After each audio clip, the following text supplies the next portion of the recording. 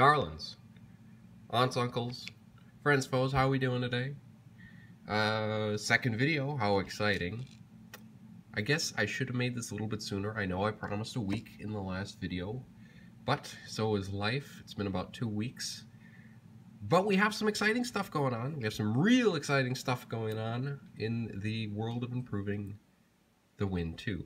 So this is my second variant. This is my first successful prototype heatsink that I've actually made. There's some real crazy stuff going on here. So we're going to take a dive into that. We're going to be talking about a little bit of the Win 2 news and kind of going on what the plans are for the future.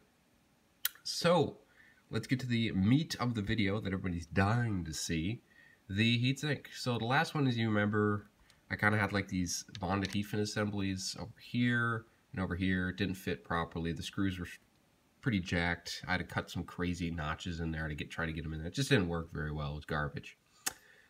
So the second revision, what I decided to do, actually, I wonder if I have that on hand.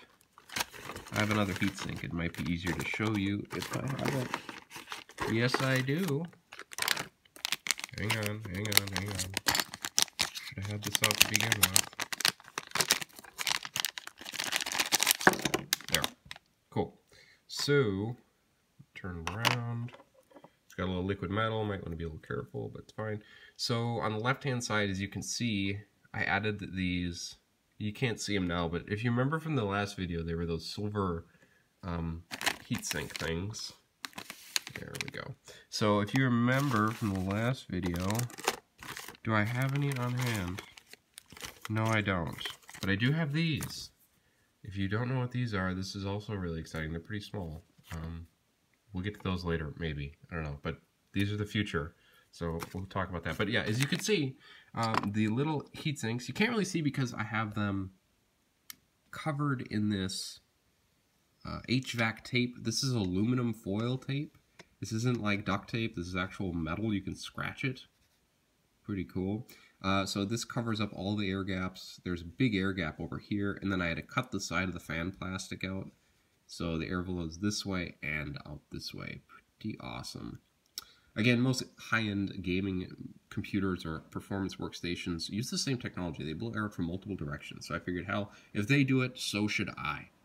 So I soldered these aluminum... Let's see if we can see that. Yeah, there we go. Soldered these aluminum heat sinks in there like that. And holy balls, is aluminum very difficult to solder to. What a pain in the ass.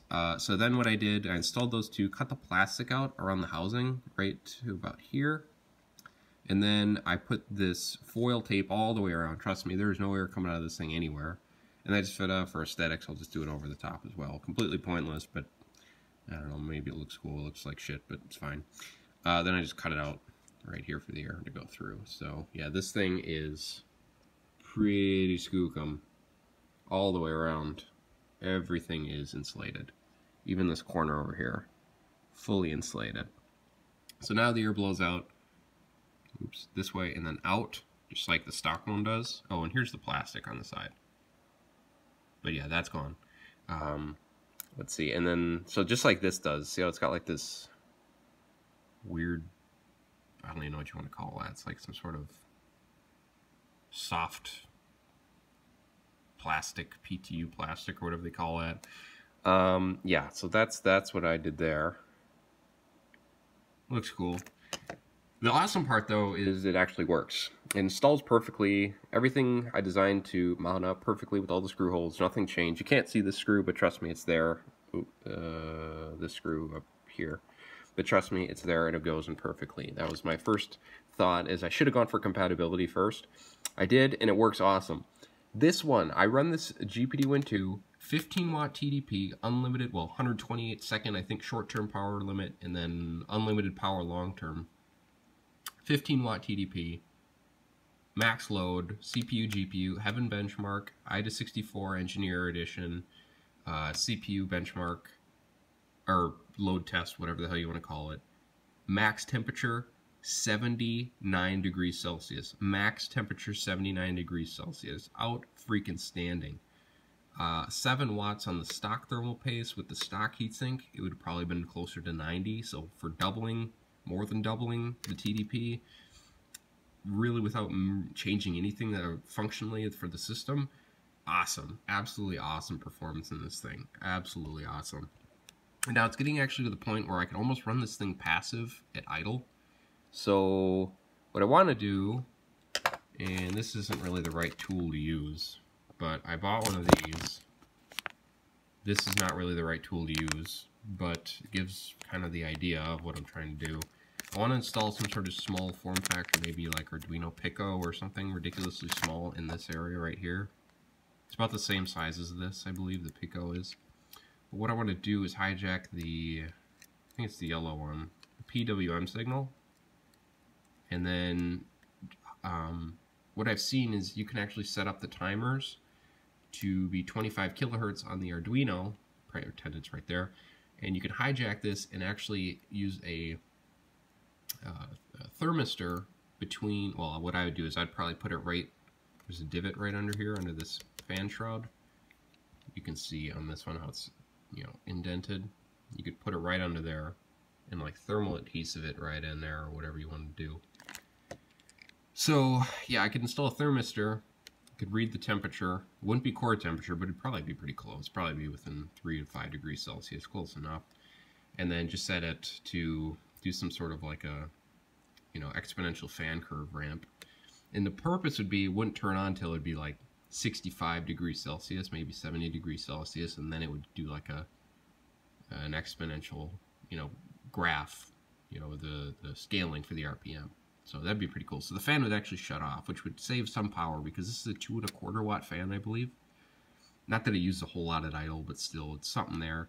And it's, you know, cuts out the noise, which is really one of the bigger parts. So that's what I'm going to be doing. Probably just install it right here. It would be pretty damn simple. Or I can install it actually where this, right in here on top of the battery. It's a little bit of space here. That's why these pads are there. So that's the heatsink. Total success. I don't know if I'm going to do another revision. If I do, it's going to do something over here. But yeah, that's that. Okay, cool. Let's move on. We've been talking about that for like 5 minutes. Holy shit. Okay, second thing. I've been trying to get the heatsink. I've been trying to get this mezzanine card, that's the proper term, for the MSATA drive onto the back of the actual LCD panel. This plastic piece comes right off, and there's like a whole bunch of space in there. Matter of fact, there's so much space you could almost fit it, well, you could actually fit a 2280 form factor size drive. So, you know, you could fit a full SSD on the back. And then what my idea would be is you could actually run, and I have these connectors, again, let me find them. It's kind of a mess when I'm doing these videos, not gonna lie. Kind of a mess. Yeah, here we go. So I actually have the part that's underneath the PCB, this mezzanine card, and it's this on, let me think. Yeah, these are on the motherboard, I believe, or is it these? No, it's, yeah, these ones I believe are on the motherboard. Or these ones. I don't remember. I don't remember. As you can see, I did try a few times. Very difficult. But anyways, the male and female version of the connector. One goes on the motherboard, one would go on the daughter board, and what you could actually do is create a ribbon cable, run it over, kind of bend it, and then just piggyback it onto this one, run it up the hinge, through there, and then up into here, and then you could just put a 2280 SSD in here. That's my idea. That probably could work. I don't think it, I mean, I don't see any problem with that. I mean, if you rolled it the same way you did with this one, hell, you could probably tape them together and just bring it up into there. I don't think it'd be too difficult, but that'd need to be made because I tried to use this magnet wire. It's enamel coated. This stuff. It's like 32 or 30 gauge.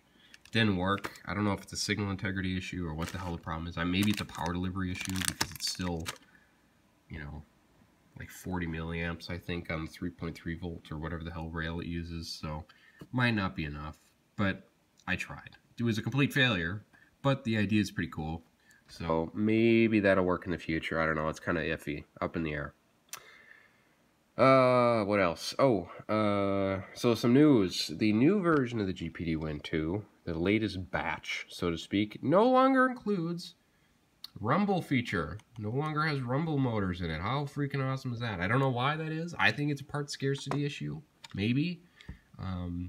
I contacted them to get a replacement right trigger because this one's... It works fine. It's just like when you press it in a certain way, the grommet kind of gets in the way and it doesn't completely press down. So I was like, oh, okay, I need just, just ship it to me. It's like a $3 part, right? I'll fix it myself, no problem. Everybody's happy. And it was like a big deal. Like, oh my gosh, we don't have we don't have very much inventory of that part. So what I think it is they bought like 5,000 of these quantity when they did the production. And then as time goes on, obviously the interest kind of goes down a little bit in the device. And then, they realize, okay, we can't really sell another 5,000 units because we're already kind of saturating the market. Well, maybe not saturating, but everybody who wants one probably has one at this point. So, when they order, it's going to be in a smaller quantity, and therefore the price is going to be much more. And they're probably like, well, it's kind of a insignificant part, so maybe we don't justify it. So that's my thought, why they're not including it in this version. I don't think it's anything particularly, complex about the part. It's pretty damn simple, pretty straightforward. I just think it's kind of a custom assembly molded part, and that's pretty expensive if you do small quantities. So that's my thought. It's just they're not going to produce another 5,000, so they know that it's going to cost a lot per unit. So yeah, no rumble. So the version that you want, and it's actually pretty much ran out from what I've seen from all the suppliers, people who are buying them, is the first version with the reset button that's like right here by the USB 3.0. Where the hell is it? That button right there. Right there. That's a CMOS reset for the BIOS. This one has the upgraded ribbon cable for the LCD to fix all the problems. It's got some improvement for the power charging circuitry, so the fan, or not the fan, but the temperature is improved or something. So the latest revision, which is technically the late August revision, I'm going to call it September because it's September 2nd, and we just started to see people get them. That version doesn't have the rumble, but everything else is pretty much the same as far as I've seen. So I don't think you want that version. Pretty cool, though, because it's going to raise the value of these ones with the rumble. Because let's face it, this is a controller-based device. It's designed to look like and feel like a controller when you're playing your games. It has built-in controller direct input functionality. It's a controller. What the hell kind of controller doesn't have rumble? Come on, people. Come on. Yeah, I just think it's the price of the part's probably going to be a couple times more expensive because they don't have the quantity. So yeah, you want the second revision, not the Kickstarter version that doesn't have all the cool fixes or the reset button, but the reset button version with the better ribbon cable. So those seem to be drawing out in supply as well. So I'm assuming the value of these units are probably going to appreciate a little bit. How much, I don't really know, but all the suppliers like AliExpress and probably GearBest are drying up. But, I'll leave it at that. So I will actually try to make another video reasonably soon. So I'll see you guys later.